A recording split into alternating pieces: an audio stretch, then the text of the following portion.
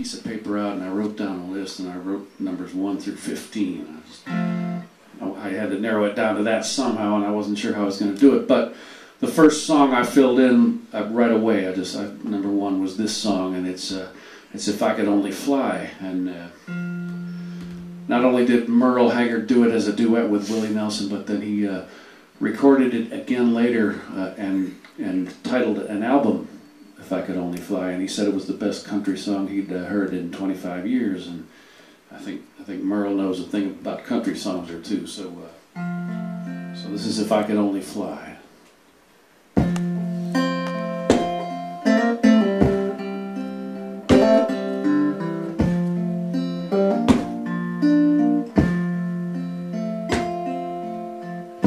Almost felt you touching me just now.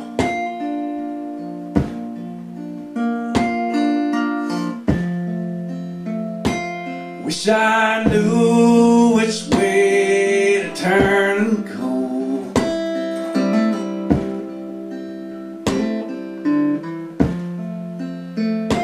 I feel so good, then I feel so bad.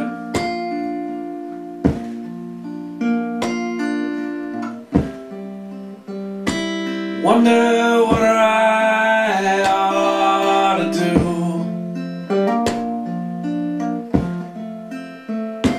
If I could only fly.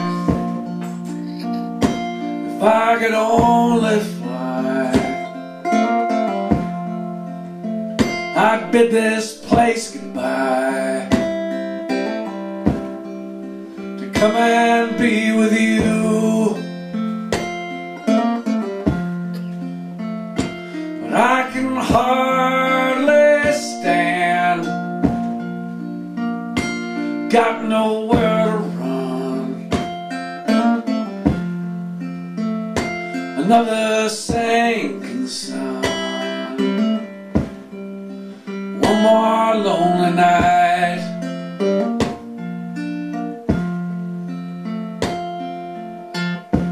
Wind keeps blowing somewhere every day.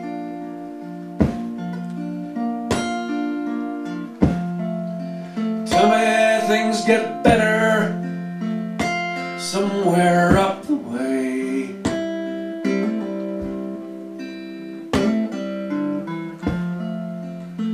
Just dismal thinking on a dismal day.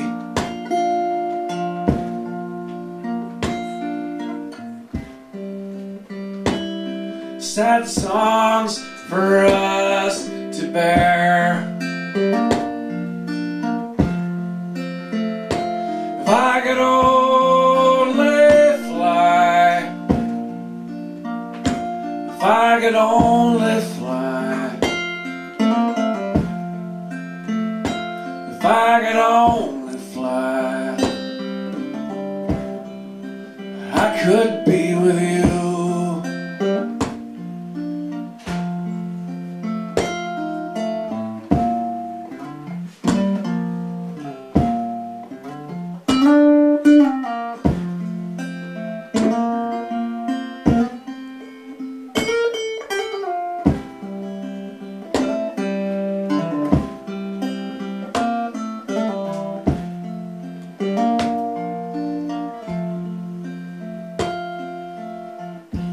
You know, sometimes I write happy songs, and then sometimes little things are wrong. You know, I wish they all could make you smile.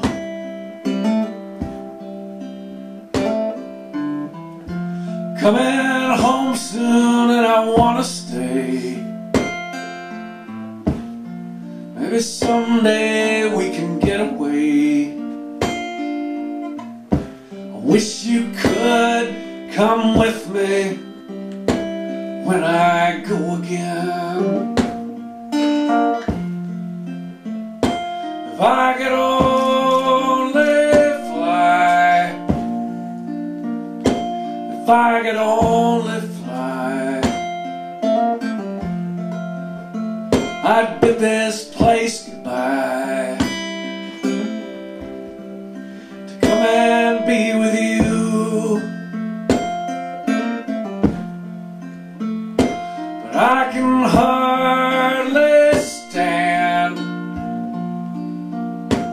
got nowhere to run. Another sinking sun, one more lonely night. If I could only fly, if you could only fly, if we could only fly, there'd be no more lonely nights.